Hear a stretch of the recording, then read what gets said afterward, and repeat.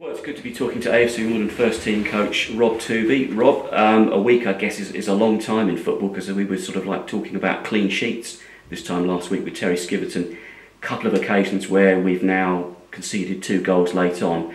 But I suppose we've got to remember, you know, this squad is still at a very formative stage, isn't it? You're still learning about each other. Yeah, we are. Obviously, very frustrating the past week to concede the late goals, and we can't get away from that fact that it has been a frustrating week. But lots and lots of positives. So yeah, and things that we see improving all the time, especially in our build-up play and the way that the detail that the gaffer's gone into to try and give us the identity that we've got at the moment, and we really see that coming together. Johnny said to us in the past, you know, he doesn't want to talk about what's gone is gone in terms of previous seasons. The situation we find ourselves in now, new players, new formations, and it's still very much coming together at this stage, isn't it? Yeah, definitely. I think, like anything, it's still a work in progress.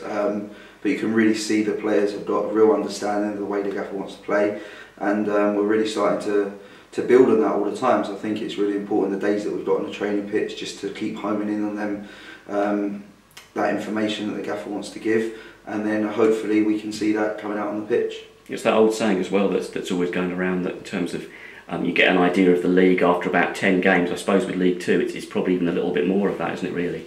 Yeah, I think it's such a competitive league. You can see that it's who turns up on the day really in this league, and you see that all the time with the results. They chopping and changing, and you'll probably start to see that after 10 games the league will start to form and you can really start to judge it. But what's important for us is that we just keep getting points on the board. We're still unbeaten, and we take that confidence into Tuesday night. We spoke to Nathan after the game on Saturday. Really refreshing to see his team ethic as well. I mean, there's a lad who's just scored his first 2 league goals for his new club, and he was genuinely still hurting from the fact that we hadn't got the win. So I suppose that's a good thing when you think that some strikers have to be selfish about what they do. Definitely, I think as a team we have to hurt after Saturday. It was in our hands, and obviously we're frustrated at the ending of the game, so we have to be frustrated as a team. But Nathan, since he's come in, he's shown a great work ethic and a real understanding, and really wants to learn and get better every day. So yeah, him, Paris and all the young players we've been really pleased with so far.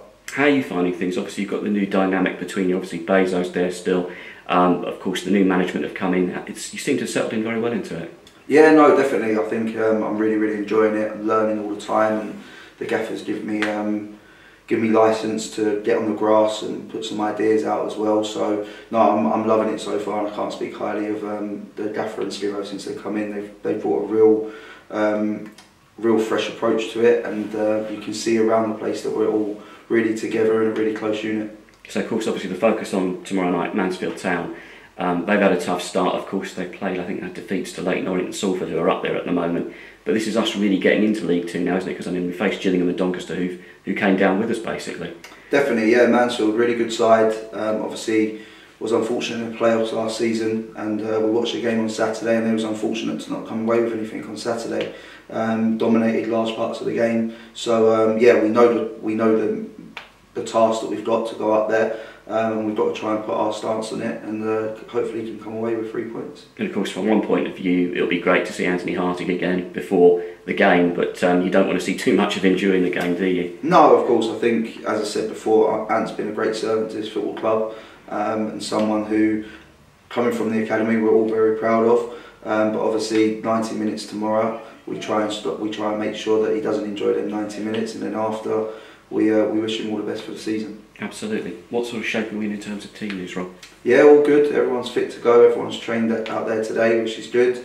Yeah, and we're all heading up there tonight. So yeah, all good. A few of the long-term injured. How are the likes of, for starters, Alex Woodyard coming along, perhaps? Yeah, Woody's back on the grass in the early parts of running. So yeah, so that's good news to just see him out there, just ticking over. Hussein Biller's back on the bike, but still a long way off. And Josh Hallard is also back on the bike today, but again will be a long way off. So yeah, hopefully it's good news to see them back out and start working a little bit more where they're getting closer to that grass, but yeah, still a little bit way off at the moment. Luke Jenkins, another one as well, yeah? Yeah, still the same with Luke. I think Luke is in the gym working at the moment, and his next stage will be to be out on the bike, and then hopefully we can get him running at some point soon. Finally, it is of course the gaffer's 40th birthday today. Life begins at 40. I mean, what with all the preparations going on, will you find a bit of time perhaps to get him a drink this evening, perhaps? Yeah, potentially. Yeah, no, definitely. No, happy birthday to him, and yeah, I think he's remembered to bring in the donuts, which is good for us all. So yeah. Brilliant, Rob. Thanks for your time. Cheers.